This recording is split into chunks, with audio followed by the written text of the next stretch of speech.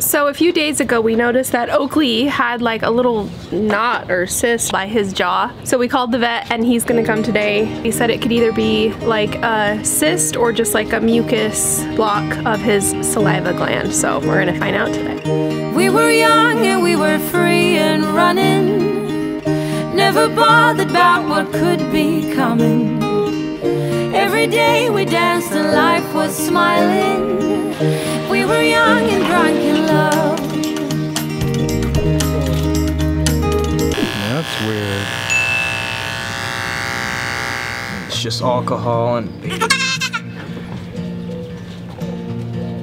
Gonna see what's in there. Yeah, it's pus. Oh my gosh.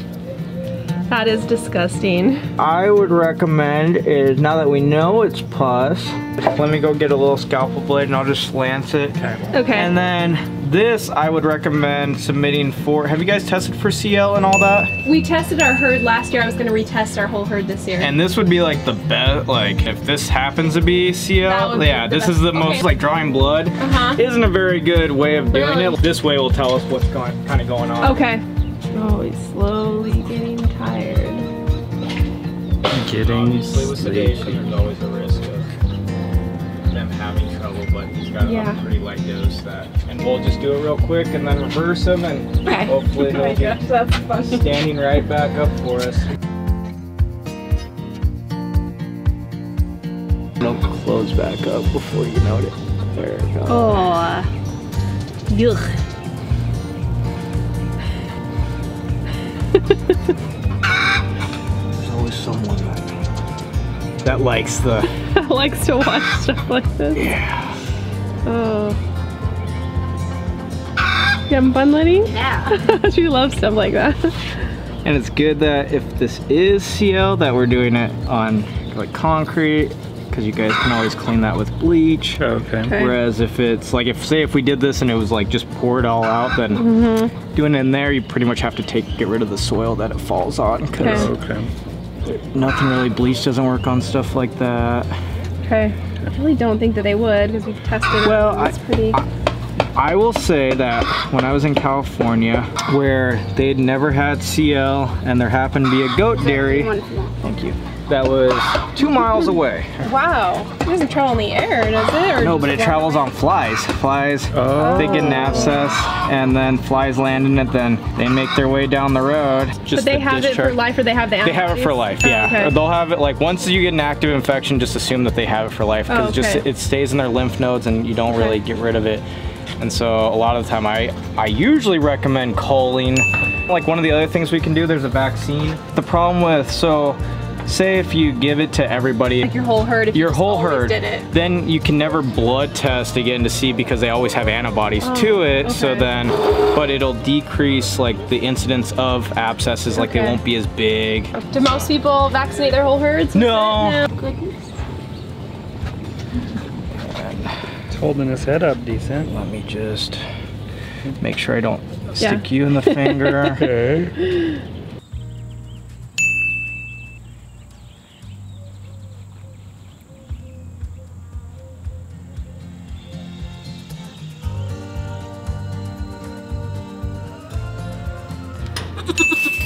Well guys, I've been pretty stressed today just thinking about the possibility of Oakley having CL. CL is a goat disease that you always try to avoid. It's one of those ones that you test for every year, which we have ever since we've owned goats, we've tested. And you always are like really proud of the fact that your goat herd is free of all the other goat diseases. I thought it had to be from contact with another goat or maybe a human that had touched a goat. But he said that flies can be in a neighboring farm and it can get transferred. We don't really have any goats on our street, but I know the neighborhood next to us, there are a few different little goat farms.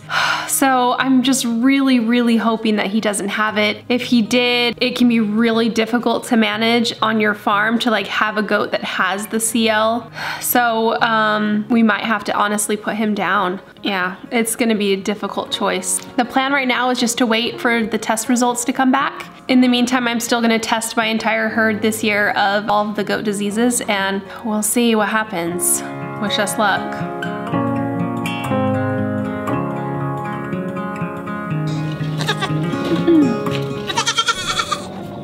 right.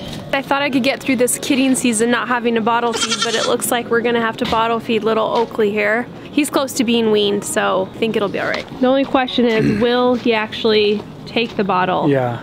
And we're not sure if he will, but maybe if he's hungry enough. Should only have to feed him a couple of times.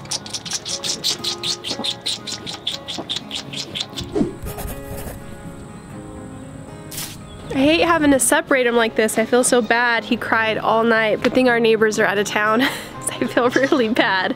Eventually he quieted down, and now today he's a little bit better. I'm so sorry.